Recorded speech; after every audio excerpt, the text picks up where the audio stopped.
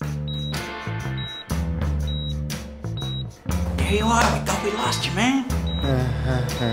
You got into a fight with the car, kiddo. Car won. Hey, Jake, there's someone named Sam here to see you. Sam? It was like a squirrely little Jewish kid. I don't know, he could be Italian or something. So, anyway, you working? For Christ's sakes, it's not a big deal. You're not smart enough for this. My mom thinks I'm smart enough for it. You know what? Your mom's delusional.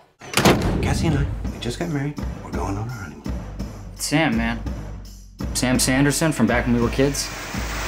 Do your oldest friend a big favor. Stay with Jake while we're gone. You gotta be kidding me. Wake up. Sam! Stop letting people walk all over you. Good call. I'm Lily. I'm Jake's physical therapist. I have to go to the bathroom! I need him up early, moving his arms and legs. If he doesn't do this, he could get major blood clots and he could die. Don't try to move, or I'll hobble you. I need you to shower him once a day. I need you to change his dressings twice a day. Can't through my pants, buddy. And keep him off heavy dairy and keep him eating protein. You're gonna walk like a peg leg for the rest of your life if you don't let me help you. Are you taking care of Jake? Yeah. Why?